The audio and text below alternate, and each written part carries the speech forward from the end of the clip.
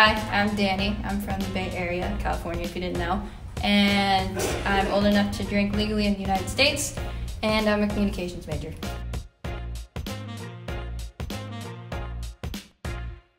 Well, so far I've written 2, and it's been about Tinder, relationships, hookup culture at BC, and occasional shots to the professors.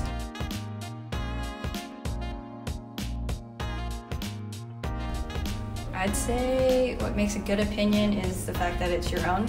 I don't like when people are, just regurgitating other people's opinions, so make it unique, I guess. I just write with the flow. I have no writing process whatsoever. Hot dog is sandwich. At me if you have a problem.